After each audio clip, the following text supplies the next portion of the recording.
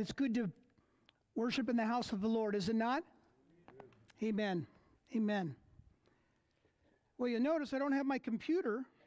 I think it finally died. But I have my iPad, and once I learn how to use it, I'll be using that next week, God willing. So, old style. Old style. Well, again, the message today is called Roe is Dead, but Abortion is Still Alive and Well. On Friday evening, I had finished my sermon for Acts, and I was so happy. It's just a labor. It's a labor of love. And I was like, oh, I got out of here about 10.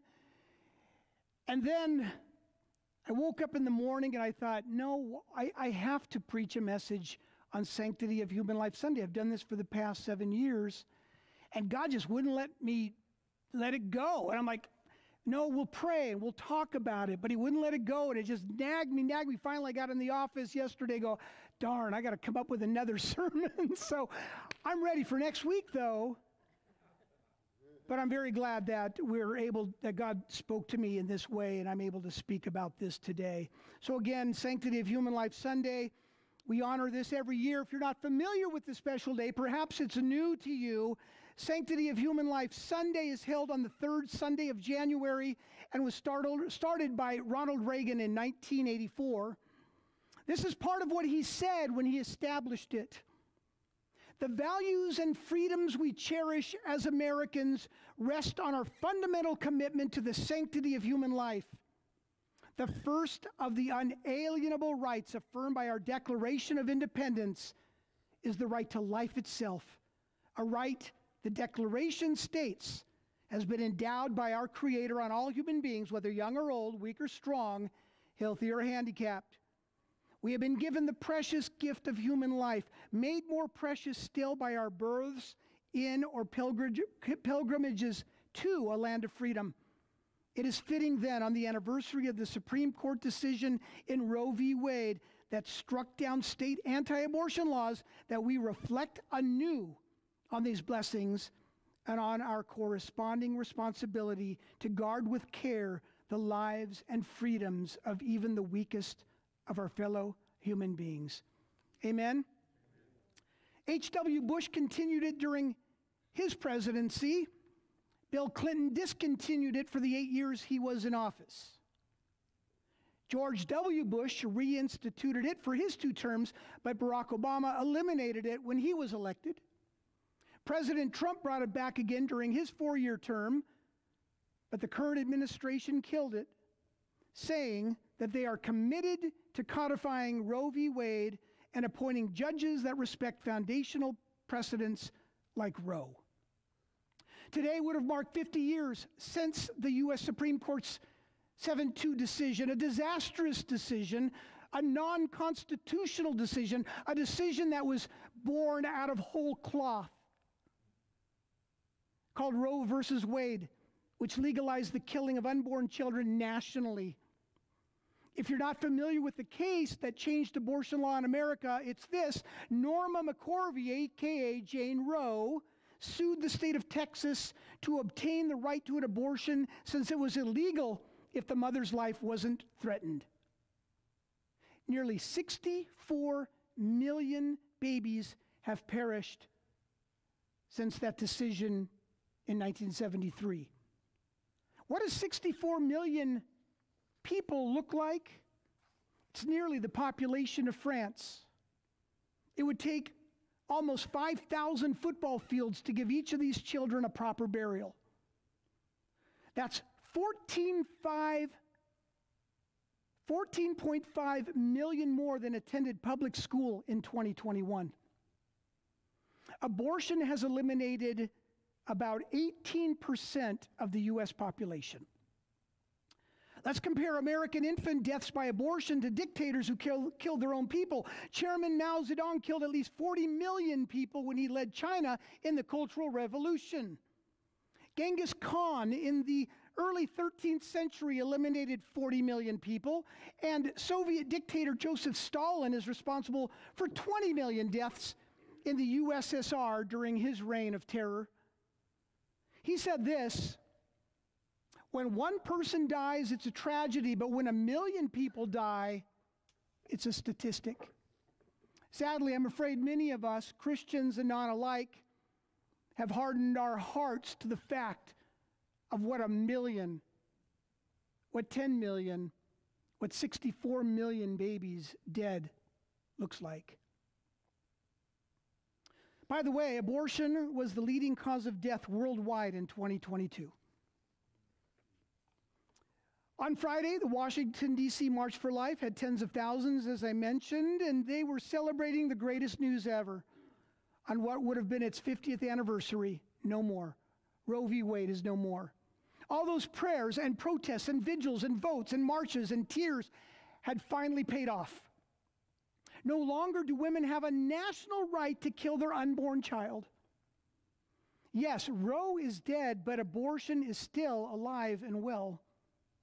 This is why we still commemorate Sanctity of Human Life Sunday, because there are only 9 states where abortion is completely illegal. Those are the states in black. All the rest have various laws, 15 weeks, 18 weeks, 20 weeks, where you can still kill a baby. The fight for life continues. I'm hoping to spur you on to love and good works no matter what phase of life you are in, whether young and energetic, whether middle-aged, raising a family and too busy, whether you're reaching your golden age and you're slowing down, or whether you're retired and you're slowed down completely. The entire Bible is filled with God's commitment to the fatherless and the widow, and regardless of what phase of life we are in, we need to be committed to that as well. He commands believers to commit to these things. Isaiah 1:17, learn to do right, seek justice, defend the oppressed, take up the cause of the fatherless, plead the case of the widow. God expresses great anger at the shedding of innocent blood. Proverbs 6, there are 6 things the Lord hates. No, 7 things he detests. Haughty eyes, a lying tongue, hands that kill the innocent. Genesis 9:6, whoever sheds the blood of man, by man shall his blood be shed, for God made man in his own image. We are a nation of murderers. We have sanctified and legalized murder of the weakest among us. The very fact that we even have a day dedicated to the sanctity, the preciousness of human life, shows how far we have fallen as a culture. People say, God bless America. It's an empty phrase, because God can't bless a nation that kills 64 million of its own. In fact, if you read Romans, it says we are a nation under judgment. We can pray, God, save America. God, cause America to repent. God, please bring a revival. But we're a nation under judgment. How do I know? Look at the laws and look at the culture that we live in now. Does it look like a culture that God is blessing? When men can be women and women can be men? Homosexual marriage is sanctioned, and Pride, it's not Pride Day or month anymore, it's like Pride Year. Pride. When a nation celebrates pride of any kind, we know that what God says is what? Pride comes before a God save America. In fact, I hate Sanctity of Human Life Sunday. I don't hate it because I think it's inappropriate. No, just as every Lord's Day should be Easter, with the preaching of the resurrection of Jesus, and Christmas with the announcement of God becoming man, so we need to constantly affirm the dignity and preciousness of human life. The main reason I hate this day is that I'm reminded that we have to say things to one another that human beings should never have to say. Mothers shouldn't kill their children. Fathers shouldn't abandon their babies. No human life is worthless regardless of skin color, age, disability, or economic status. Pastor John Piper said, use your imagination to see what abortion really is. Fight against the social stupor that gripped Nazi Germany. The feeling that the problem is so huge and so horrendous and so out of control that I just can't be wrong to let it be. Use your imagination to see and feel what is happening behind those cold, sterile doors. If you could see each little handiwork of God and what it looks like when it is being crushed or poisoned or starved, you would say, this can't be happening. Civilized people do not do this. The children will not be saved, and God's work will not be reverenced without an act of sustained, sympathetic imagination. Otherwise, it is out of sight, out of mind, just like Dachau, Buchenwald, and Auschwitz. It just couldn't be happening, and so we act as if it isn't.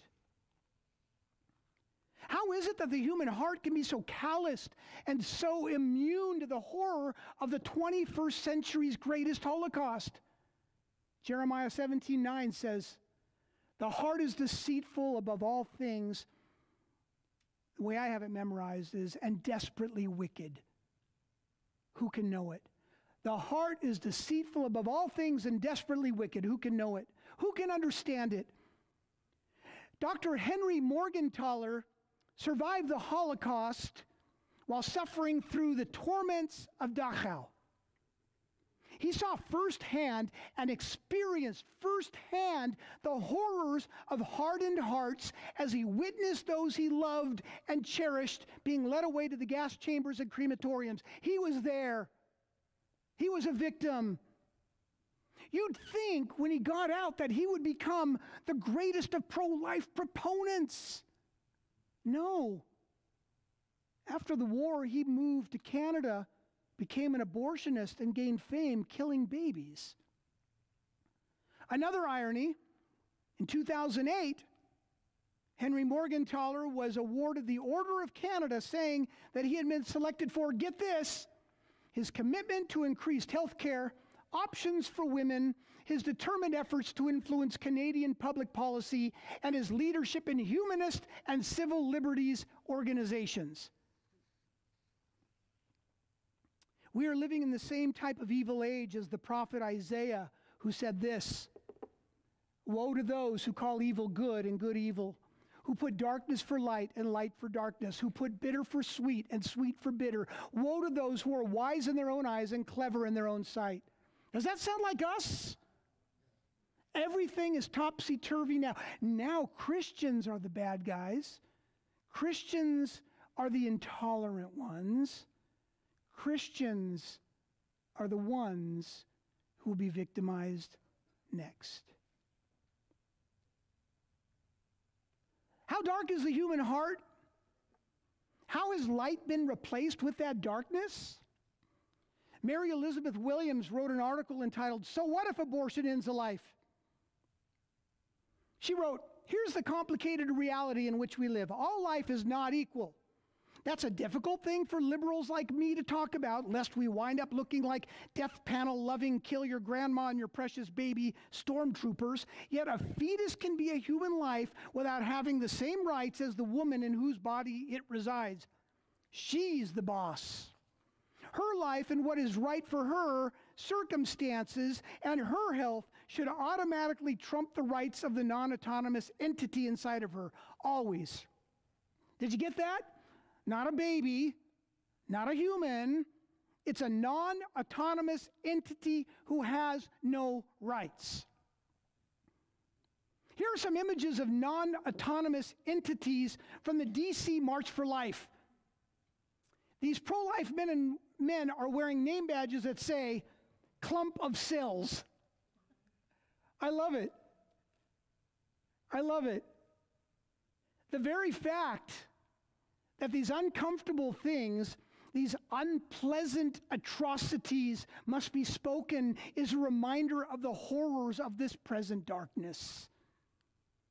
Why must we still fight?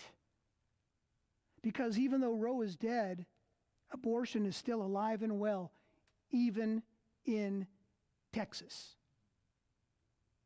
Post-Roe laws still protect the right of mothers to kill their own preborn children, even in states with bans like ours. Look at this exemption that is written directly into the homicide code. Take a look at this. Texas Penal Code 19.06, criminal homicide. This chapter does not apply to the death of an unborn child of the conduct, if the conduct is charged, conduct committed by the mother of the unborn child. You see that exception? It's not murder if the conduct committed by the mother of the unborn child. If she kills her baby, it's not murder. Even in states like Texas that are supposedly abortion-free, mothers can still legally abort their babies by doing self-induced medication abortions at home. Medication abortion has been rising in popularity in recent years and has already accounted for more than 50% of reported abortions in the U.S., even before Roe was overturned. But in 2023, medical practitioners are no longer needed to perform medication abortions. Did you know that? Abortion pills are easy to get shipped directly to your doorstep in all 50 states, including Texas, and women are doing it. I recommend you all see another movie. It's called Unplanned. It's Abby Johnson's testimony, and there's a graphic scene in there where she takes one of these abortion pills. And that's all I'll say. It's not harmless. It's not safe. It may be legal. Not only that, but Rite Aid, Walgreens, and CVS will now sell them over the counter. I'm not one to call for boycotts, but I'm even willing to hold a sign out of the CVS because they're now sanctioning killing babies when you go buy your ice cream. This type of abortion isn't back alley because it's not illegal. Women don't have to sneak around the law because the law protects their behavior. More and more women are carrying out their abortions at home on their own terms. The reported numbers might say abortions in Texas have plummeted by 99%, but it isn't true. It isn't true. But that is what the media promotes, and that's what the government in Texas promotes. But just giving these statistics and facts shows you it cannot be true. Has not plummeted 99%. It'll plummet that much when it's actually illegal in every facet. Since the states now decide whether they will allow abortions, it's not at all clear that even pro-life states will ban them. In Kansas, a statewide pro-life ballot initiative went down in flames, and Kansas is a red state. In Montana, another red state, a bill that would have merely required helping babies born alive after a botched abortion procedure failed. So a baby who is still alive, the doctors are not legally required to save it. That's infanticide. Even when a conservative state can't be bothered to restrict personal freedom to preserve the life of a baby outside of the womb, why would we expect pro-life success anywhere else? That's why we continue to pray, right? Michigan passed the most radical pro-abortion law that America has ever seen. Look it up. Roe is dead, but abortion is still alive and well. Don't count on our present government to help the cause either. There have been attacks on 78 pro-life groups and 108 churches since the leak of the overturning of the Roe v. Wade decision, and I'm sure you've already heard they've stopped investigating the leak. And I figured out why this morning. It turns out a lot of these assistants to the judges were going home and telling their spouses. So how are they going to prosecute all these people? They've been sharing it with their wives and their husbands what happened. That's probably why. They realize it's just blatant.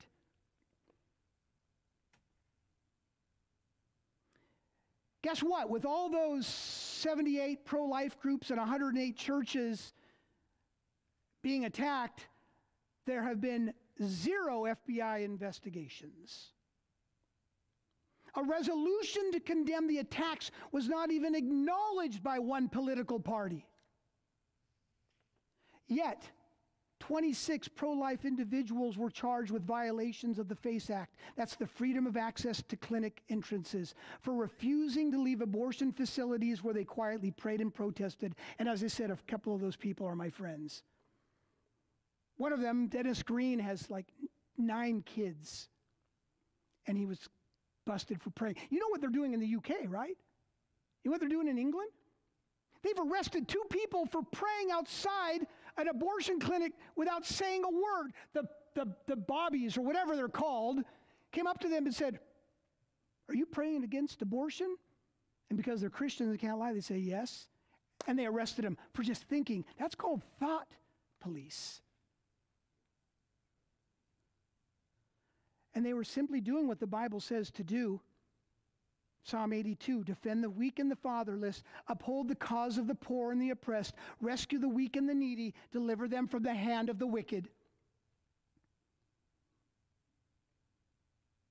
All across America, we have laws that protect our lives from homicide, but we deny those same protections to preborn children.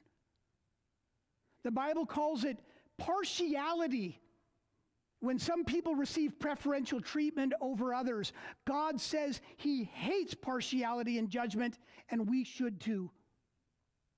God says that those who pervert the justice due to the fatherless are cursed. Every state is perverting the justice due to the fatherless by denying precious children the equal protection of the laws. What are we doing to change that? What are you doing to change that? David asks in Psalm 11:3, when the foundations are being destroyed, what can the righteous do? Well, the Colson Center offers 3 ways to rebuild our foundations. Number 1, promote the truth that the image of God is the only basis for human dignity and value. The loss of our understanding of who we are as human beings leaves only some vague notion of autonomy and self-expression for grounding our existence. Christians must stop hiding their light under a bushel basket and speak of him. Again, that's why I'm going through Acts. And I get frustrated because, man, it just seems like we leave 1 week and come back and you hear another message, but no one is still going out there and sharing their faith. Take the cause of life and the cause of God, the God who saved you, seriously. Number 2, the defense of truth is essential to understanding reality. Our culture primarily believes there is no universal absolute truth. You know that, right? So whatever you believe is okay. Whatever you believe is okay. Hey, feels good, do it. Your truth. Or how about this one? There is no absolute truth. You know what you say to them? Are you making an absolute statement? There are 1,000,001 claims of being personally pro-life that lead to 1,000,002 rationalizations for taking preborn lives. Unless people have a clear sense that some things like abortion are just wrong, long-term moral progress on the issue will be nearly impossible. Let me ask you, are you willing to lovingly argue for the absolute truth of the Word of God? Do you even know it? It's more than just reading a daily devotional. It's more than reading a proverb. It's reading His Word, and it's more than just reading His Word. You've got to learn and understand His Word. One of my favorite lunch meetings every week is my lunch meeting with Paul Axtell. Why? Because we talk about the Word of God. I love it. The poor guy, he only gets to talk to dogs and cats and farm animals.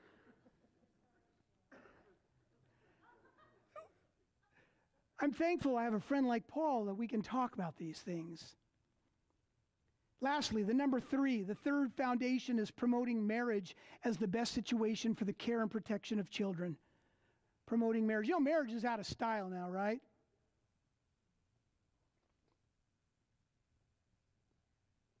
The more that fatherless and husbandless homes become the norm, the more preborn children will be at risk and their deaths accepted as convenient. Roe is dead, but abortion is still alive and well, and so is God and His people, though.